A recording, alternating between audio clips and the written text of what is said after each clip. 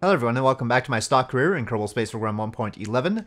In this video, as you can see, I am going to talk about the design of a shuttle, and we want a shuttle capable of bringing back Luton scrap from orbit of the moon, and in general to be able to pick up all the little stuff that we've left around, and maybe even grab Valney's scrap from orbit of Gilly. We need something with long range, so this is not going to be a low Kerbal orbit system.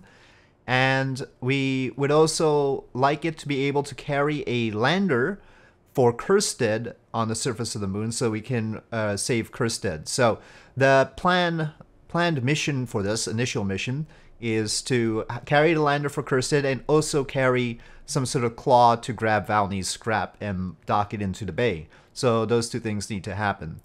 And now, given that, again, we need to have more delta V than the real shuttle had, which was about 400 meters per second, which was enough for certain low Earth orbit operations.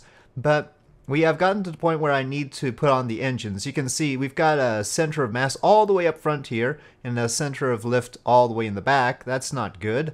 That's too far apart. Part of that is because I've underfueled this, but when we're coming back through the atmosphere, this will be empty. So we need to pull that back, and that's by putting engines in the back. But what engines? Now, nominally, the Vector is the shuttle engine. I mean, it's KS25 because the real shuttle engines are the RS25s. But are they really the best choice? I mean, of course, they're expensive, but we're expecting to bring them back, so that doesn't matter too much in principle, as long as we can bring them back.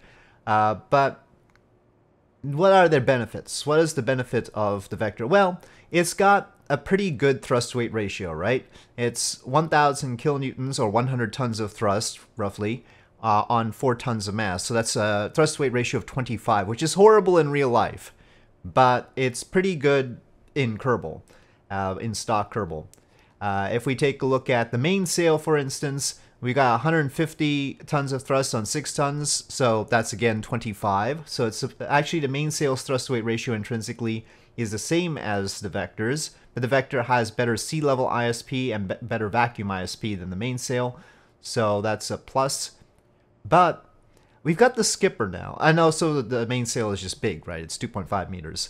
But the skipper was also 2.5 meters until they decided to give us alternate models. Now, the Vector I don't believe has alternate models, but the skipper does now. And of course, there's the skiff as well, but the skiff is a little bit too small. It's 300 kilonewtons, and you can see that's not quite a thrust weight ratio of 20, so it's lesser than the Vector. But as far as thrust weight ratio, the skipper, 65 tons on 3 tons of mass, so that's thrust weight ratio above 20, not quite 25, but it's still above 20. So that's at least in the ballpark. If we take a look at the Wolfhound, that has worse. That's basically a thrust weight ratio of maybe 11, around 11, 12. And but it's very efficient, right? It's got the good vacuum ISP, but the shuttle engines have to be able to work at sea level as well. The Poodle, same problem with the sea level, and the thrust weight ratio is not that great. It's a little bit better than the Wolfhound, but anyway. So there are vacuum engines. The Bobcat, if we take a look at thrust weight ratio, it's 20 exactly. So the skipper has a better thrust weight ratio than the Bobcat, but the Bobcat is cheaper overall for the thrust. But again, we don't really care that much about the price. But the thing about the skipper now is that it has the other models, right? If we were stuck with this model, they wouldn't be that great. But we have the Bear model, and actually that looks better to me than the Vector. The Vector, I like this model better than Vector. And do we need 3 engines providing 100 tons of thrust?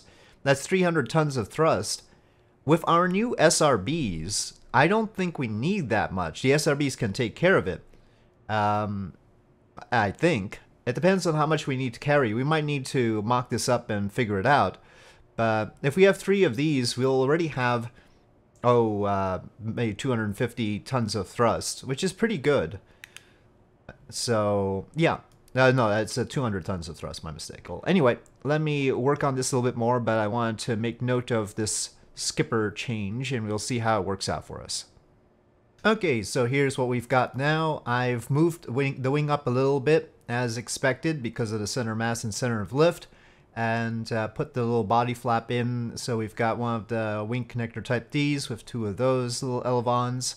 And I've already made sure that the correct control surfaces are doing the correct things. So these are doing pitch, these are doing pitch and roll, these are doing pitch, and that's doing yaw. And so we have a spare tank here. This is going to help us get to the moon. So we're going to jettison that after we get to the moon. We see a little lunar lander here. This is going to be automated. So we have the Probodowoodine Octo 2 and we've got an antenna. And it's going to just go down there and our Kerbal's going to get in and it's going to come back up and dock back here. So it has its monopropellant and little RCS ports for the redocking. One thing I've just realized I've forgotten is this has to have comms on it as a relay as well. Maybe we'll have it back here. It's a little bit icky, but... Or you know what? Maybe I can have the fuel cell counterbalance it. So I'm going to move the fuel cell to the back here and counterbalance the antenna with that. I might not need to counterbalance it at all, but it makes me feel better. Okay, so we put the fuel cell there now. And we have the lander. We have a control core because I'm not going to have this be crewed on its first test flight. So we have a Probodowoodine Hex there. And the lander has its own octo. The lander has an antenna. This will relay back to Kerbal. And yeah, we just land like that and hopefully it'll be all fine. We have a little tug here. Now, by the time we get to the moon, that tank will be gone. And so the tug will bring back the intended pod, the, oh, let me get rid of that fuel tank. Luton Scrap. Luton Scrap is a Mark II cockpit. So we're going to just put that in the back here. We'll grab it by its belly and bring it into the bay. And that will be gone. So our balance will look, this will be empty. And this might be empty. Well, this might be somewhat depleted. But basically we're about there. That's the center mass and center lift. The center mass is pretty far forward. And that worries me. This could do with canards potentially. Maybe that's something that we need to do. This is a test flight, but we're going to be bringing back 2 Kerbals. So it makes me nervous. Anyway. At least we haven't gotten attached to the Kerbals. So I'm going to fuel this up. And then what we see is, well, fueled up, it's pretty close. But we won't be coming back fueled up. It's 52 tons. We haven't turned the engines yet because we have to see how it is with the external tank attached. Otherwise, I did use the Terriers as our OMS engines. So the RCS fuel tanks are just for the RCS and also for replenishing the tugs, especially when we do more tug stuff. And also if we end up having a station to dock with. But the Terriers are probably the most efficient choice for the in-orbit stuff, and of course they're pointing through the center of mass, as it would be, you know, halfway between this shuttle being depleted of fuel. So, yeah, you can see the RCS ports here. That's one of those thruster blocks. We've got a place anywhere one there, and a triple collection there. Though, maybe I need the downward-facing ports, too. We've got the side, up. Yeah, I always forget the downward ones, because they're the least convenient to place. But these are so well heat shielded, 2600 Kelvin, that I don't even need to think about that, really. But I'll try and make it legit. It'll be something like that. All of the place anywhere ones are tuned down to 50%. We need to make sure that so that the other 1 kilonewton ones work the same way. The shuttle actually had 2 different sets of RCS, little tinier vernier thrusters for fine controls, and then the larger RCS ports. Okay, so that's the idea. And you can see the wheels are right behind the center mass when it's fully loaded. On the off chance that we want to take off with it, with the engines or something. Anyway, since it doesn't usually take off, the placement of the wheels just needs to make sure that it doesn't flop on its tail on landing. Alright, well, now let us integrate it with the rest of the stack and see how that works. So this time we're going to try and have it so it's not flopping around as the external tank gets lighter. That's important. And the way the Real Shuttle did this is it has a heavier tank on top. On top is the oxygen tank, which is really heavy, so it keeps the center of mass really high so the engines have an easier time pointing through it. We can't really do that with Kerbal very well. Well, that's a lot of delta V. Not enough thrust to weight ratio, potentially. That's actually a longer burn time than the shuttle has. So we've got those tanks locked, right? All that's locked. Yep. I did some auto strutting too, by the way. Okay, so we have too much fuel. We really don't need that much. I guess we're going to go with the 3.75 meter tanks, after all. Nose cone even. Oh god, why? We don't have that slope with this. We'll have a white top. And so, once the boosters separate, this one should definitely have drained. Let's see. What's the total burn time here? That's 4 minutes and 40 seconds. The boosters will last... We'll try and make them last 1 minute and 40 seconds.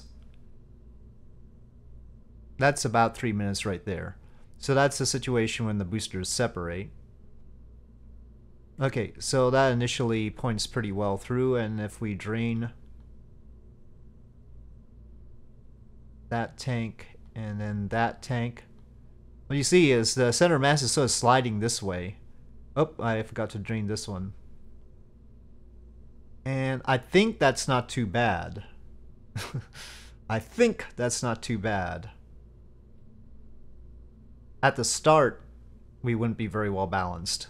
But then at the start, there's going to be the boosters. Okay, what is the nature of the boosters? Well, for the shuttle side, the SSMEs provide 20% of the thrust. We probably want to provide more thrust with them in this situation. How big are the Clydesdales? Well, they're pretty shuttle-like. They're a little bit long. Each Pollux booster is basically 2 skippers.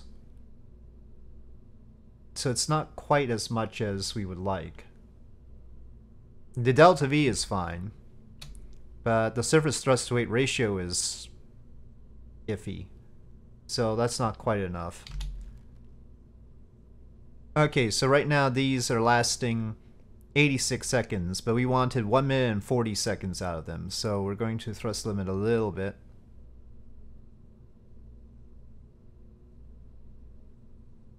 And that'll be close enough. They only have 1 degree of vector range, so we're gonna have a fun time.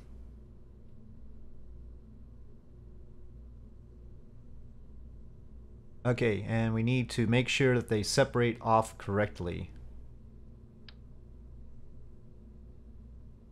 So the trick to this is, at least with the way I do the shuttle, is normally you'd put them like this, but to make sure it doesn't hit the shuttle, I put them centered on this line instead, basically. So instead of... we just shift them over by 1 notch from where they would be. So if they were like that, we put them a little bit more like that. And of course the bottom ones, make sure that they don't blow at the shuttle. Okay, 1.3 is our sea level thrust weight ratio now. Not high by any stretch. I'm not wanting to do a roll maneuver, so we're going to go out like this.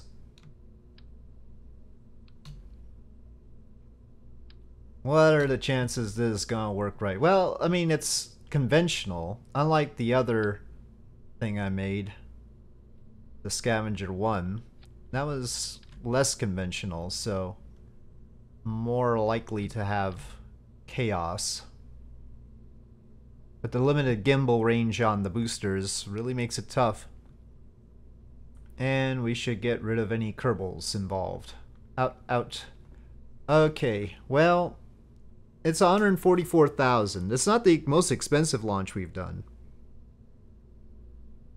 But it would be sad to have it go bad, so there is that going on too. All right, let's give it a go. Okay, well, here goes nothing. SAS on, throttle up. Will it flop? Will it be okay? Let's find out. And launch. Okay, power. Oh, clamp issue. You might need to move the clamps there. It does the power slide thing.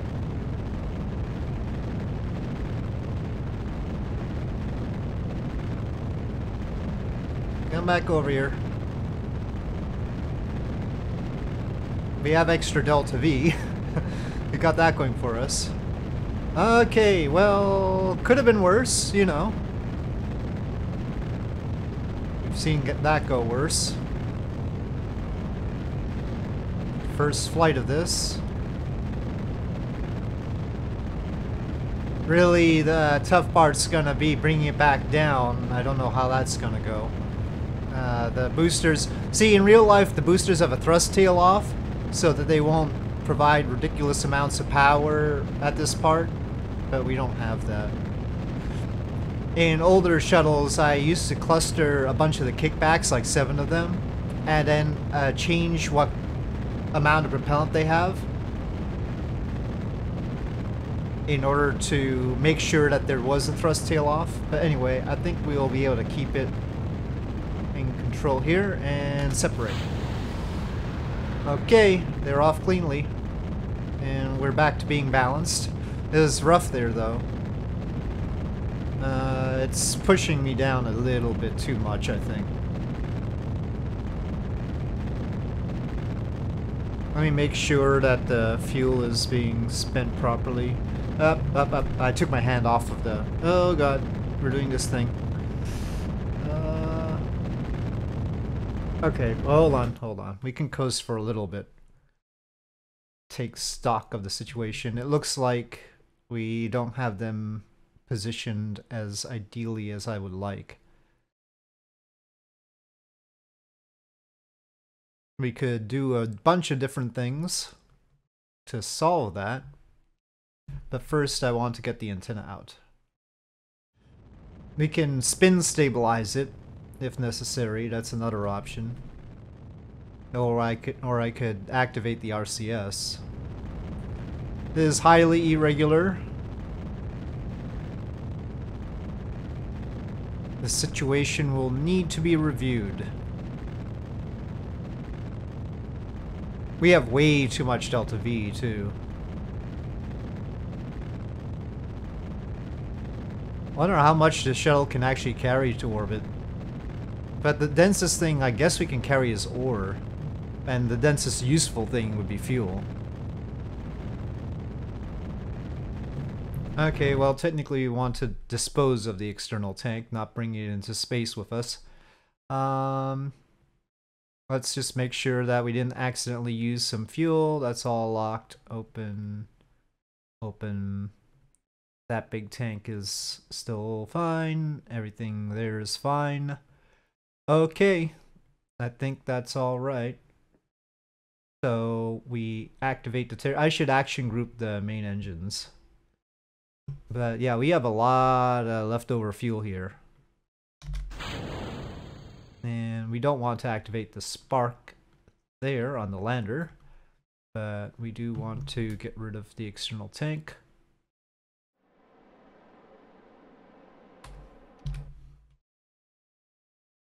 Now, unlocking the tank for the transfer to the moon.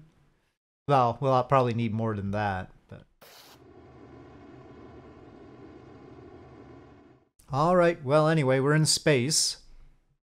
We're using power, so let's get the fuel cell on. And let us see about our rescue of these kerbals.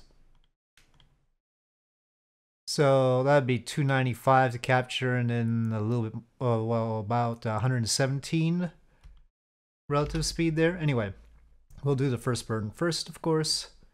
So we have to sort of take into account that the engine's pointing like that.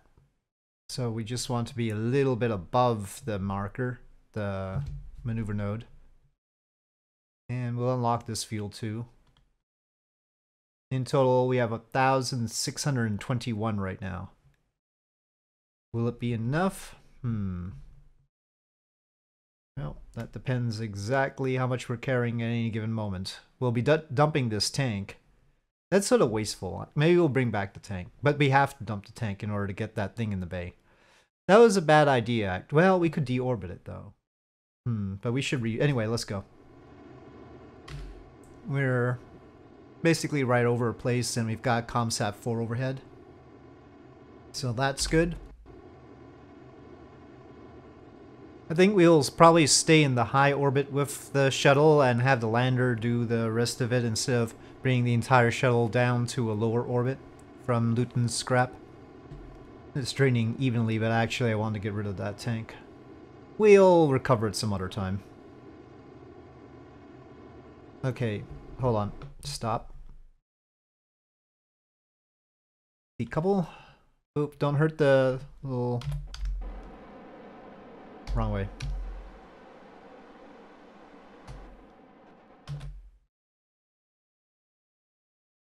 Okay. Wait till it clears the vertical stabilizer since we're going to be going forward in this direction again. Maybe a little bit more RCS. Okay, we locked the mod propellant there at least. Alright, off it goes. I feel like we should just probably point prograde. Let's use the RCS for the rest. We've got a lot of mod propellant, perhaps too much mod propellant. I think I'll accept this for now. Well, I think that's cheaper than what we originally had planned, so... Okay, 2.6 kilometers. Looks like about 300 meters per second altogether. I think we'll go with that. That'll leave us with 450 to come back. Not necessarily what I want, but we'll see. Okay, orientation doesn't matter for power because we have the fuel cell. There's Kerbal. Alright, on we go. Okay, approaching the moon. We do have to worry about comms though, but I think there we will have comms, so that'll be fine. The necessary precision for this burn though is a problem because of the way our terriers are angled.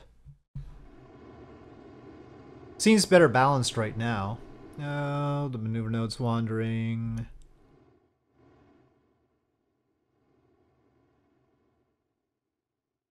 Okay, well, 0.1. How far off could it be? Ooh, that's a bit off. Okay, back. And it's basically the same location we did the orbital capture burn at, so we should still have comms.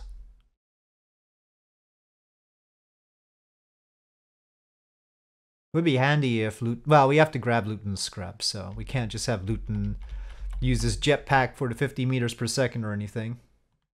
Okay, well, let's see if our little drone works. Maybe we should get a little bit closer.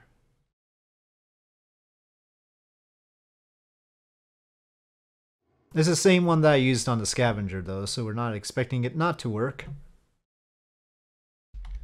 Okay, RCS, slow down. Okay. Let's see, we still have RCS in these, yep.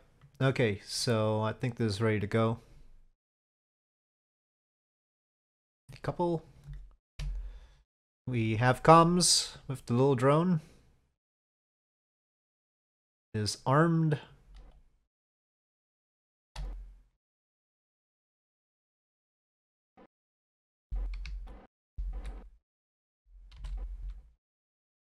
Yeah, it's probably as good as it's gonna get. Alright.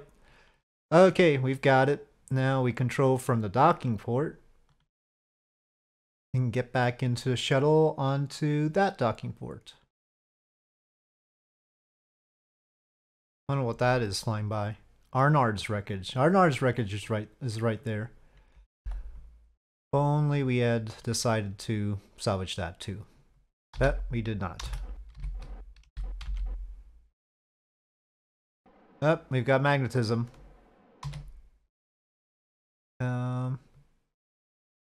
Got magnetism, but it's not quite there yet. Huh? Oh, there we go. It's docked. It looked weird for a sec, though. It doesn't look like it's colliding with anything. So, oh, but a little bit. Oh, it's really tight to the... Yeah, that's a problem. That might cause havoc when we want to release that. Okay, so... rotate. It's a little bit comical how smooth it is with the reaction wheels, of course. Yeah, maybe not. Especially with that docking port there. Yeah, it's magnetism, but I can't get to it. Alright, we'll have to do it the other way around, and that side's gonna be interesting. Gosh darn it. Or we could let go of this and then try and grab it again. Okay, stop. Grab it a little bit closer to the nose. Alright, that's more in the center. Let's try that.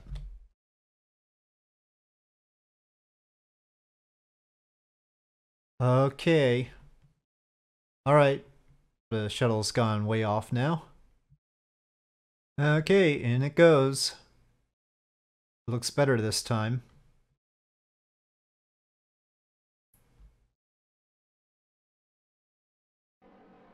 Alright.